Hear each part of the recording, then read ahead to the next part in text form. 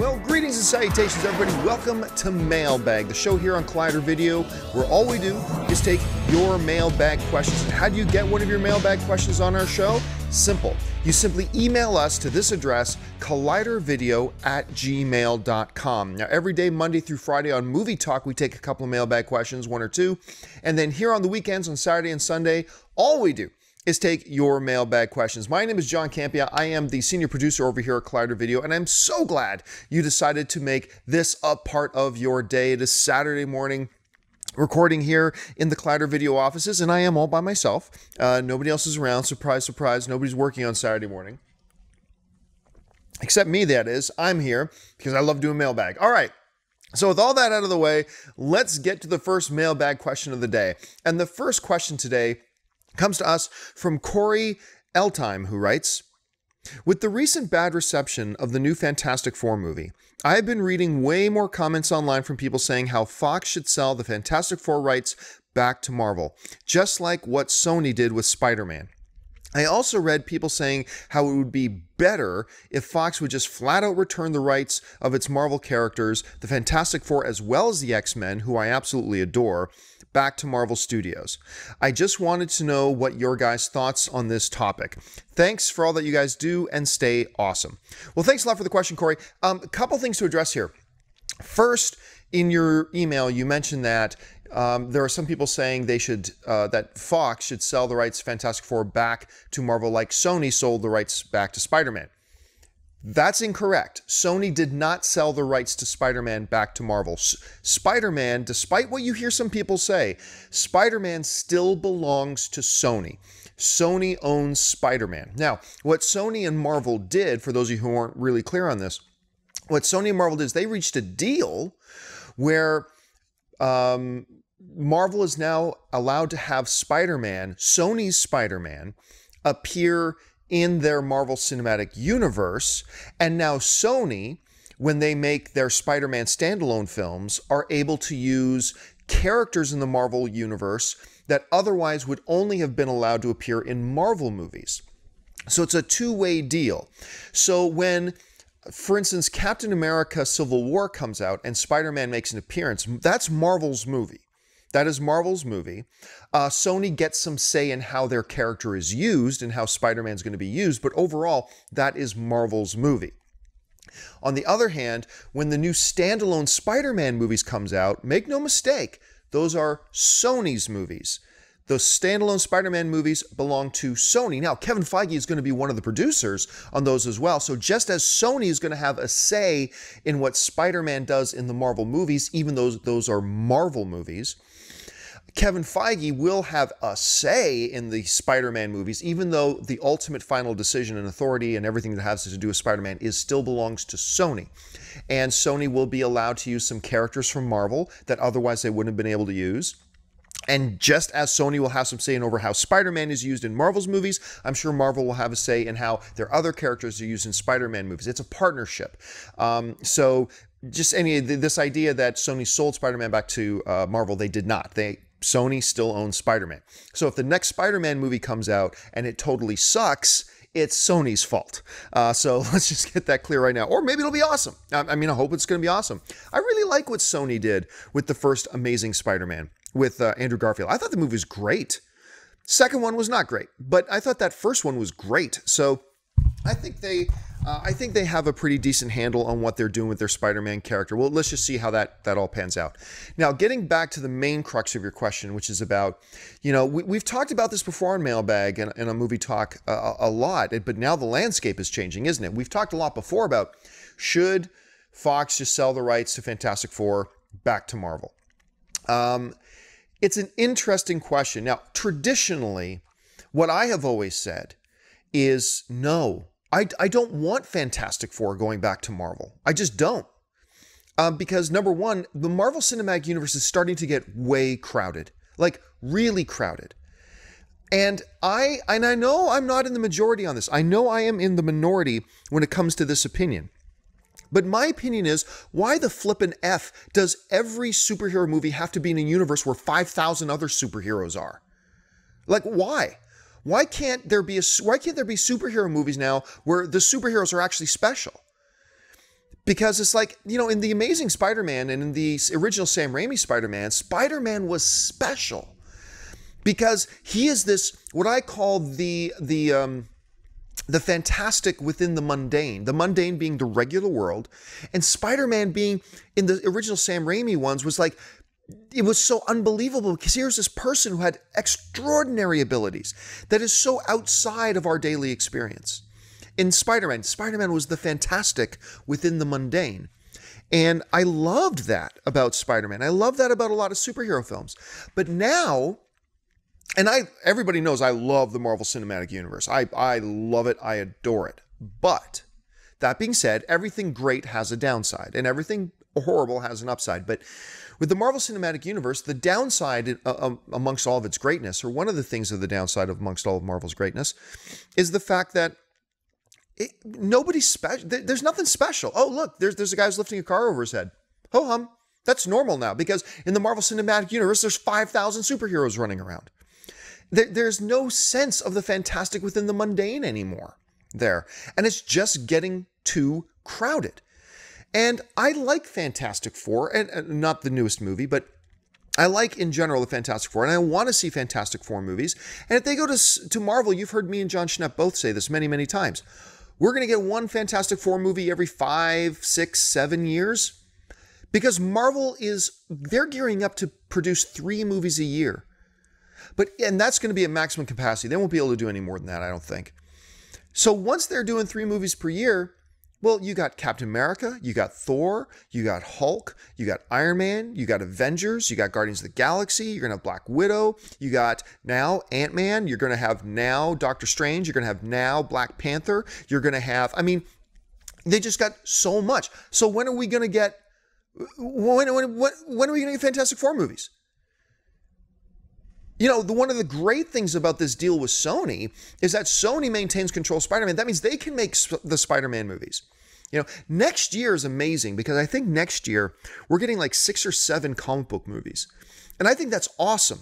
But if everything was under Marvel's roof, we'd be getting 3, maybe 4.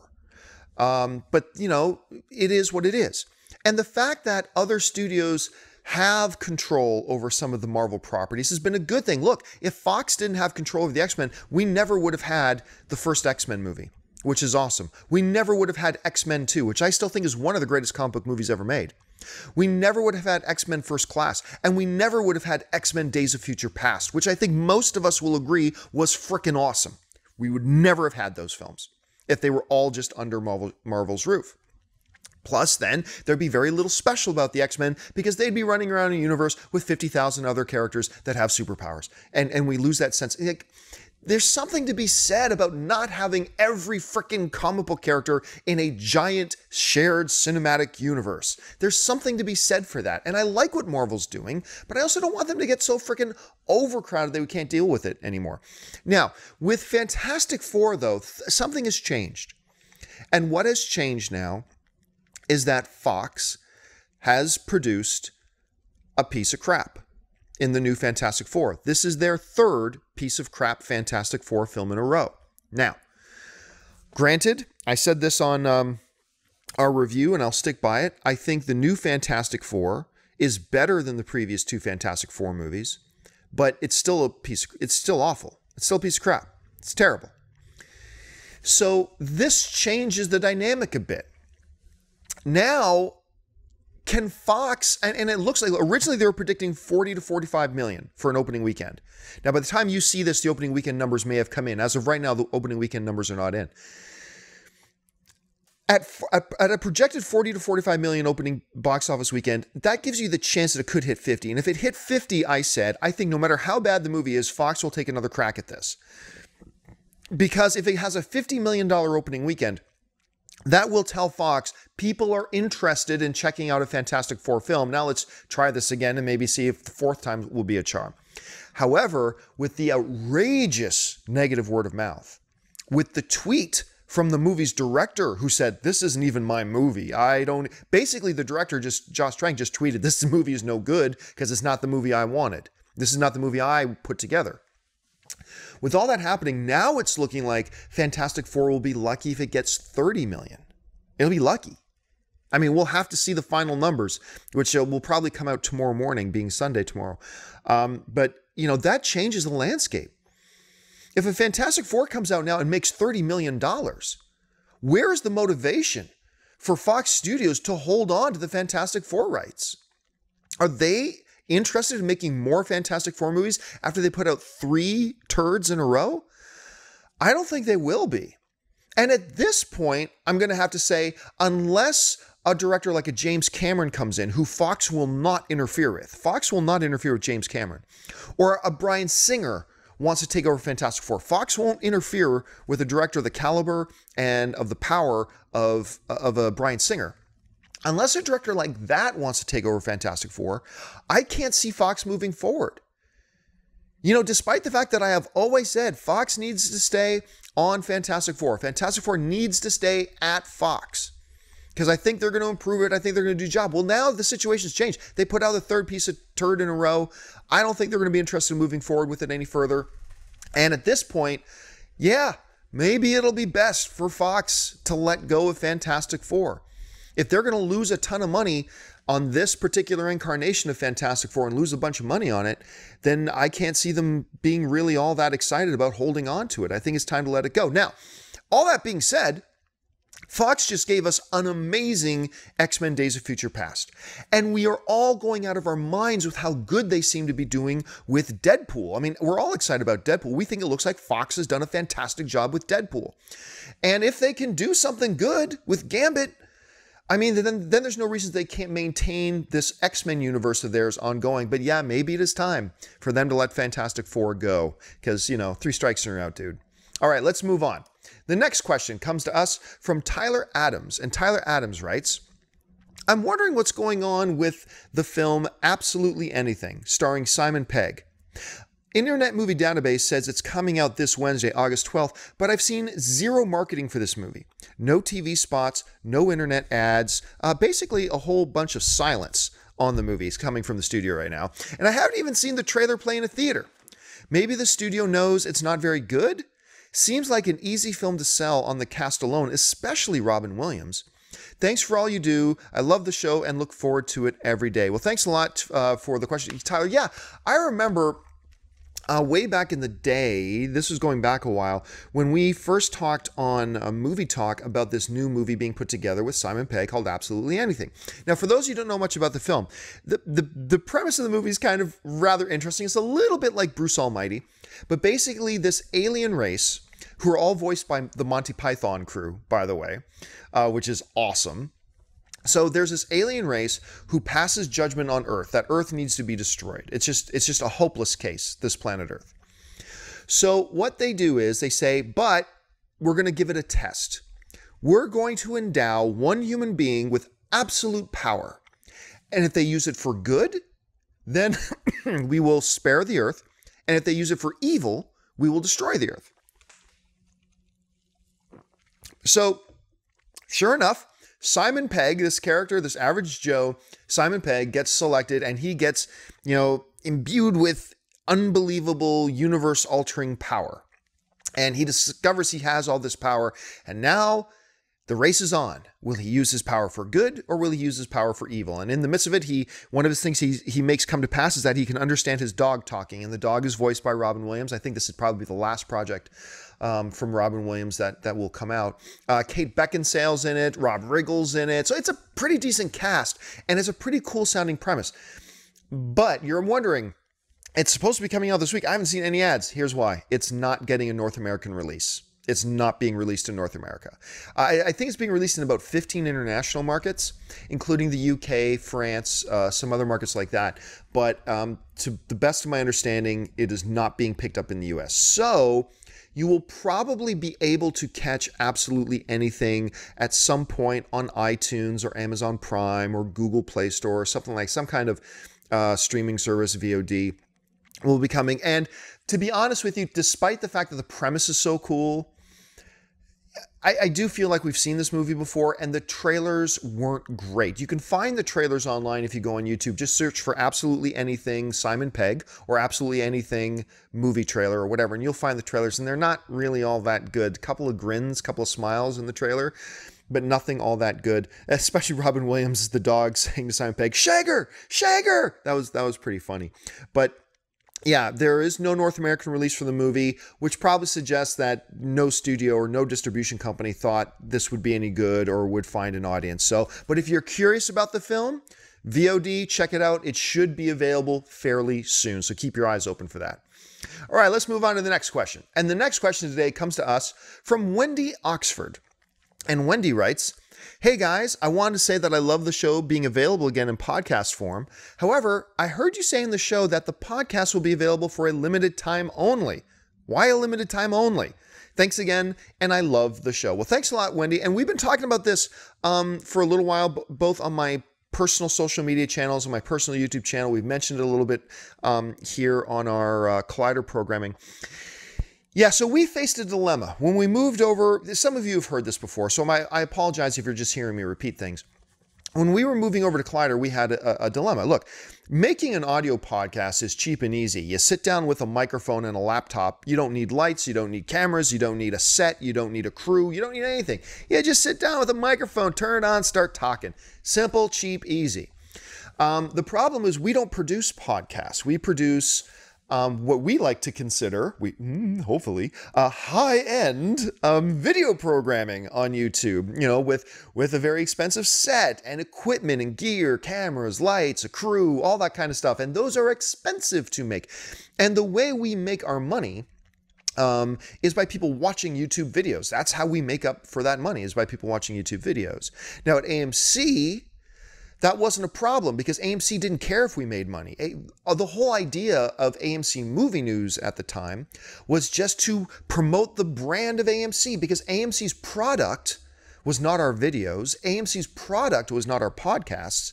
AMC's product was movie tickets and popcorn and soda in the movie theaters. That was their product. So our shows were just kind of a way of promoting the movie industry in general, and that's all they cared about because they didn't need to make money off what we were doing. Now, though, so since money wasn't an issue, we could put it out on podcast form, didn't matter.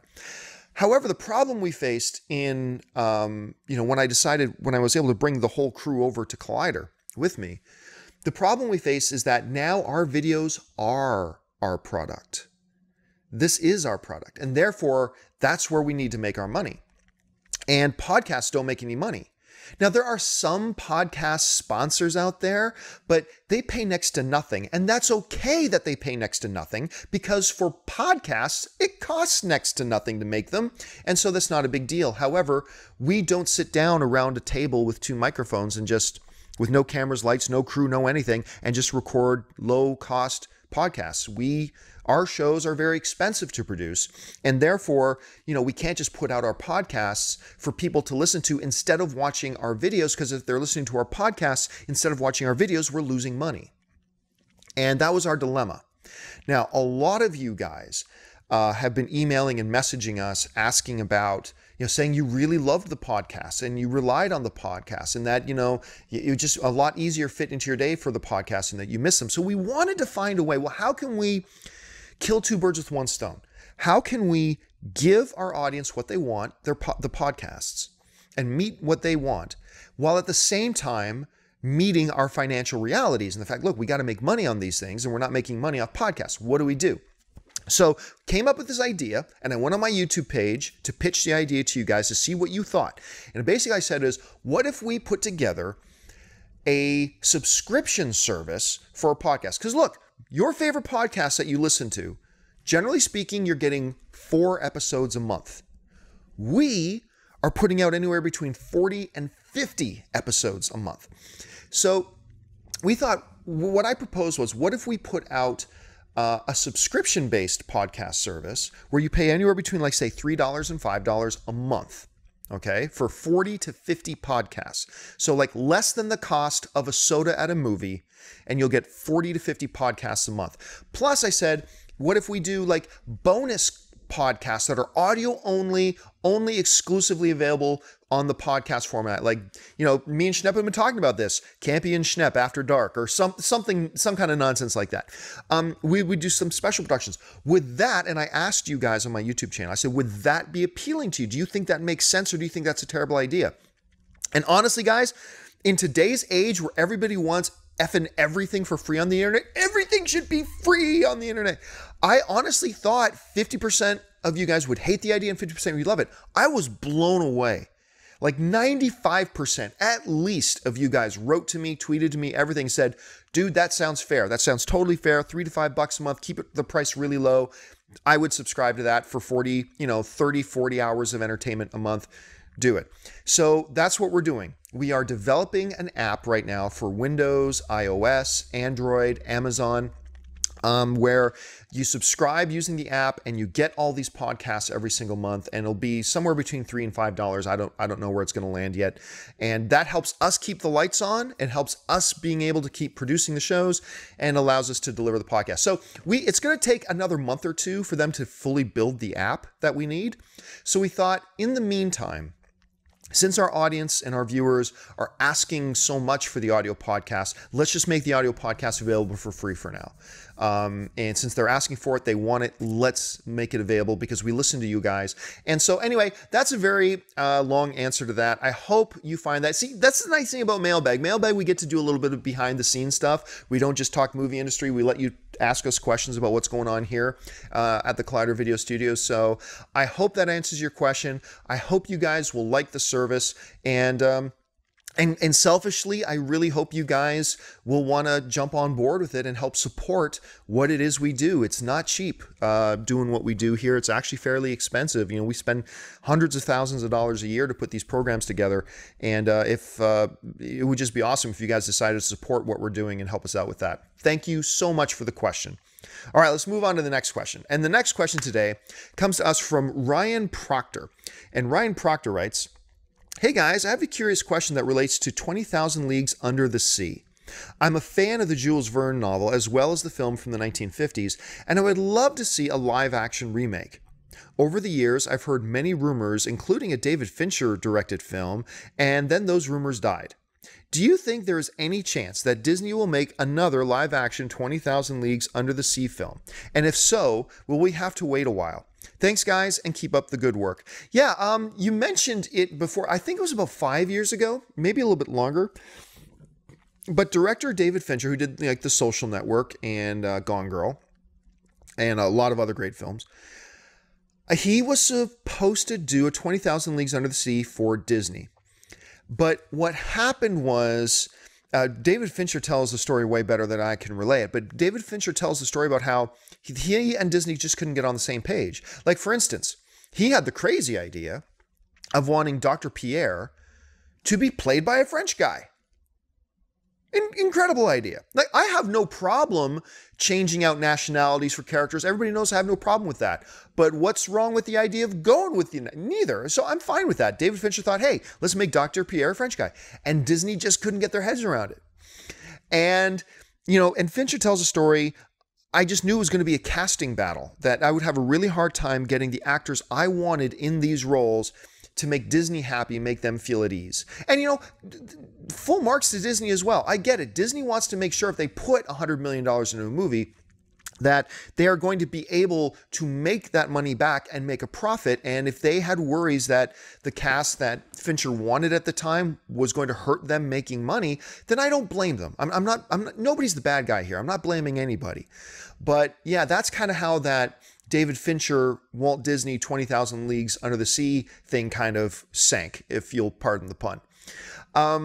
But now there was another 20,000 Leagues Under the Sea movie. This one was actually a straight-to-TV movie starring Michael Caine. It was in 1997.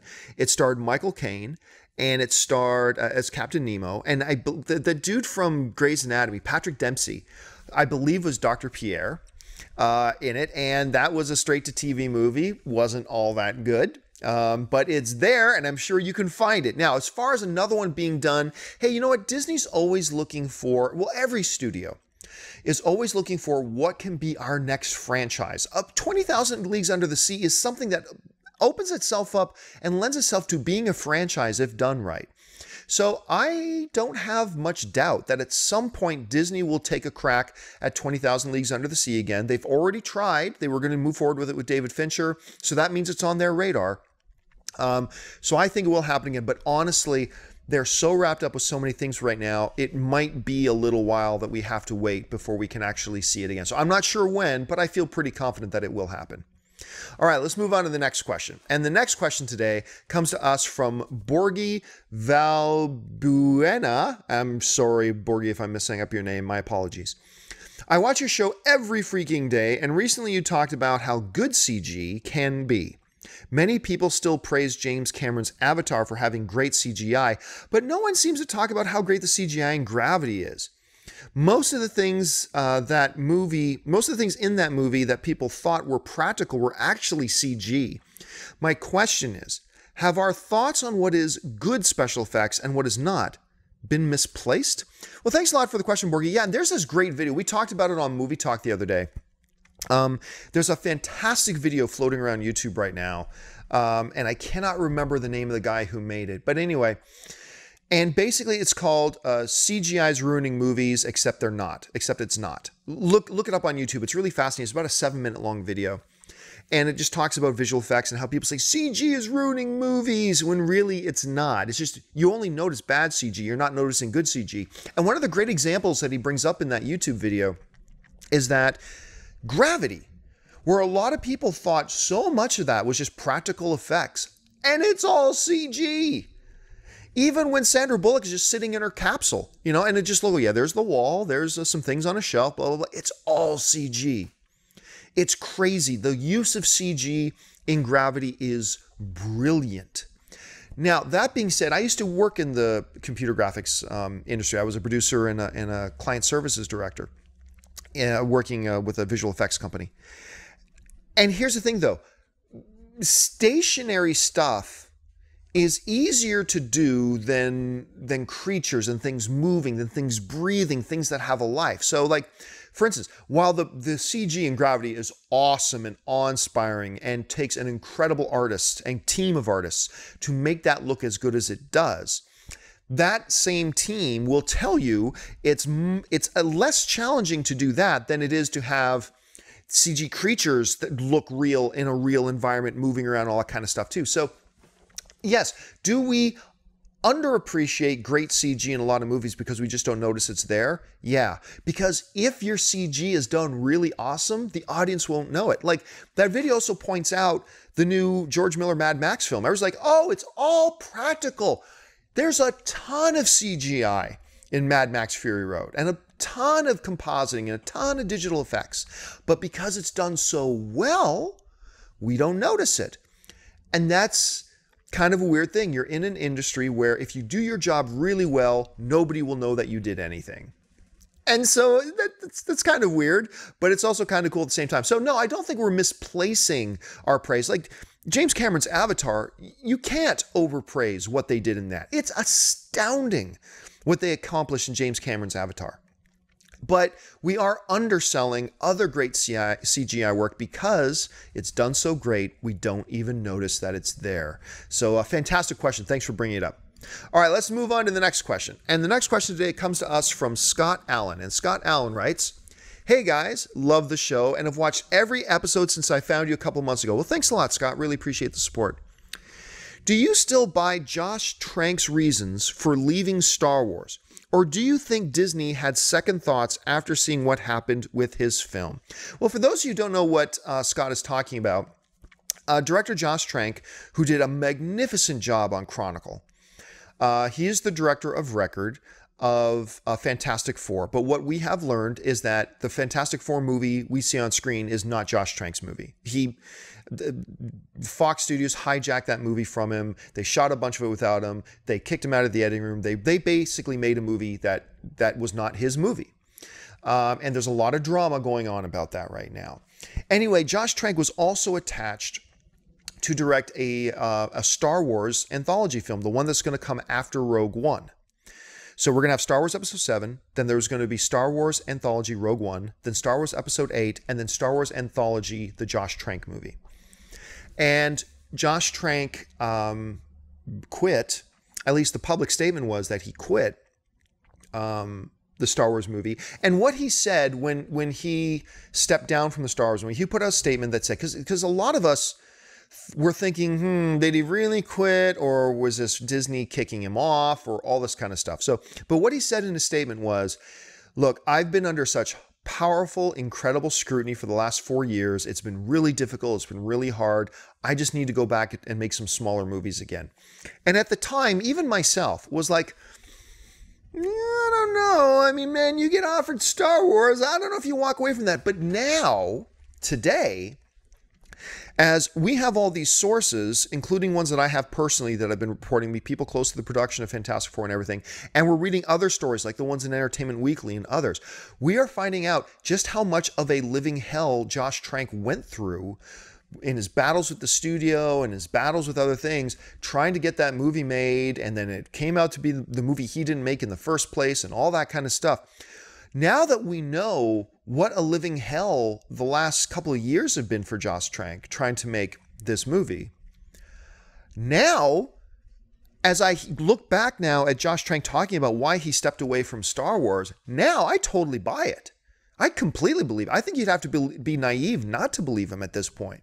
Because at the time, when Trank made those comments before, at the time, we didn't know about all this unbelievable battle going on between him and Fox and what a nightmare it was for him. We didn't know about any of that. So people like me, we just sat back going, well, I guess I believe him. I'll give him the benefit of the doubt. But man, this sounds fishy. But now that we have new information, and we can look at this whole situation in a totally new context. And I have sources at Disney, and none of them have ever contradicted what Josh Trank said about why he left and the fact that he made the decision to leave. None of them have ever contradicted that. And now it all makes perfect sense. Now it makes perfect sense to me that what you do is you have a young guy. So I think Josh Trank is only like 31 years old now. Like, he's younger than a lot of you guys watching the show. And after going through what he went through, the idea of jumping back into bed with another, even if Disney is a totally different studio than Fox, and I'm not trying to paint Fox as the bad guy. Fox does a lot of awesome things. This is just, a bad situation. I think I can totally understand him not wanting to jump back on to a mega hype. You think Fantastic Four is high profile. Oh my goodness. Forget about it. Doing a Star Wars movie and understanding the experience he just had, I totally buy. Not only do I buy him stepping away from it, I always thought he was insane for walking off of a Star Wars movie. Now I totally get, and I totally agree with him. I totally agree with his decision to leave the Star Wars movie because, man, you need to step back and catch your breath and see where that goes. And so, yeah, I do believe it. If anything, all the recent events just reaffirm that I think it points to him that, yeah, he was being legit, telling us why he left. All right, let's move on to the next question. 2 questions left for today. And this one comes from Brent Garrison, who writes, contrary to Fox's treatment of the Fantastic Four, Warner Brothers seems pretty confident in Batman vs. Superman. There are posters, trailers, stills, and articles detailing the film far before its release date. They even offered free tickets to a week-early screening of the movie to the thousands of fans who attended the IMAX trailer event. Editing, sound mixing, scoring, CGI, etc. isn't even complete yet. How can a studio possibly be so confident in a film that's that far out? Well, thanks a lot for the question, Brent. And, well, a lot more is done than you think. Now, don't forget, Batman vs. Superman, when they started shooting, was supposed to come out weeks ago. I mean, when they started shooting that movie, they had a release date, and it was weeks ago. This movie was already supposed to be out and in theaters as of right now. It's already supposed to be in theaters. So they have had plenty of time to make and develop and put their movie together. Now, as a matter of fact, what we found out the other day was that they did their first private screening of the film for a bunch of the upper management and executives of Warner Brothers. They did a screening of the film. So is the film 100% complete? I'm sure it's not 100% complete, but they've got their edit, they've got their cut. I'm sure a lot of the CG work is already done. I'm sure there's still some more to do. I'm sure a lot of the scores are already, because remember again, their original timeline, this movie is already supposed to be in theaters. So they played this They did the screening for the upper management and the executives at Warner Brothers already. I wish I could have been there. And the word coming out was that the Warner executives and everything gave the film a standing ovation when it was done. And then started talking about Ben Affleck for directing 3 Batman movies, and all this crazy stuff came out. Now, that excites me because everybody knows how excited I am for Batman versus Superman. I'm losing my mind. But let's keep this in mind too. There was a similar story that came out about Man of Steel like 4 months or 5 months before the movie got released. That a screening was held for the executives of Warner and a lot of the employees at Warner Brothers, and they all gave it a standing ovation, and everybody lost their minds over it. Now, I saw the movie, and I think Man of Steel is a masterpiece. I really do. I think that every time I watch that movie, to me, it gets better and better and better. That movie is a brilliant movie. But that being said, there are many people out there who do not appreciate the film like I do. So just because Warner Brothers stood up and gave a standing ovation to a Warner Brothers movie doesn't necessarily mean you will like it, or that your buddy will like it, or that my wife will like it, or whatever, right? So while it is a good sign that Warner Brothers loves their own movie, let's remember it is their own movie. So let's not get too excited about the idea of Warner Brothers executives giving themselves a standing ovation. So let's not get too excited about that. It's still good news. I mean, it's still way better than hearing the Warner Brothers executives saw a cut of Batman vs. Superman and they're going back for reshoots. Now, that would be horrible news. But so this is good news. Let's just keep it in perspective and not get too excited. All right, last question of the day. And the last question today comes to us from Joel. And Joel writes, "Greetings, Collider crew. What are your thoughts on the Man from U.N.C.L.E. trailers, and how do you think the movie will turn out?" I think this is a great start for Henry Cavill, as he is sort of becoming a movie star. Also, I think this movie looks great as a summer movie, continuing the spy/action films of the summer this year so far, with James Bond coming up next and Mission Impossible Rogue Nation recently. Thanks, and keep up the amazing work. Well, first thing, I don't think Henry Cavill is becoming a movie star. Henry Cavill is a movie star. He is a bona fide movie star right now. Keeps getting bigger and bigger and bigger and all that kind of stuff. And that's wonderful. Armie Hammer. I like the trailers for Man from U.N.C.L.E. I haven't been blown away by the trailers for Man from U.N.C.L.E., but I like the trailers. Now, I have seen the movie, and there is a review embargo, so I'm not going to go into any detail. I will simply tell you I loved the film. I loved The Man from U.N.C.L.E. I'm not going to go into why I loved it. I'm not going to talk about the things that worked or didn't work for me and all that. I'm not going to go into any of that because there is a review embargo. We will do a review this coming week when the review embargo lifts. I think the review embargo lifts Monday or Tuesday or something like that. And once the review embargo lifts, I will give my review. I will just simply say right now that I love the film, and I'll go into why later. And I think you're going to like it. But I also think the movie's going to get killed. I think it's going to get killed because it's not, like I said, the trailers for me have been good, but they haven't been great. And it's opening against Straight Outta Compton. And Straight Outta Compton, I think, is going to get a lot more attention. And I really like Straight Outta Compton too. If you guys saw my review, I really like that one too. So, yeah, I'm not quite sure how the movie will do, but I hope it does well. I'm keeping my fingers crossed. I hope it does really well. So, anyway, folks, that will do it for this installment of Collider Mailbag. Thanks so much for joining us, guys. Hey, listen, don't forget, if you love movie news and staying up to date, not just on movie news, but entertainment news, you've got to bookmark www.collider.com. Steve Frosty Weintraub and his entire team of writers over there do an amazing job keeping you up to date minute by minute on what's going on in the world of entertainment. If you love reading good websites, bookmark Collider.com. And don't forget, subscribe to this YouTube channel. Just click the subscribe button. It'll keep you up to date on everything going on and all the stuff that we're doing over here at Collider Video. And did you know that we have an Instagram page on Collider Video? Our office administrator, Wendy, takes tons of pictures every day.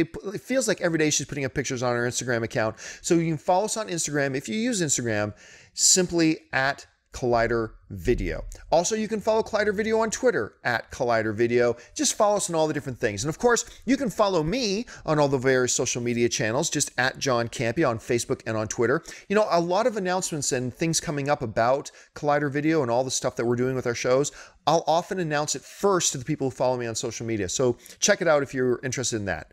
So that'll do it for me, guys, for this Saturday installment of Collider Mailbag. Thank you so much for joining us, guys. I really appreciate it. My name is John Campea, and until next time, bye-bye.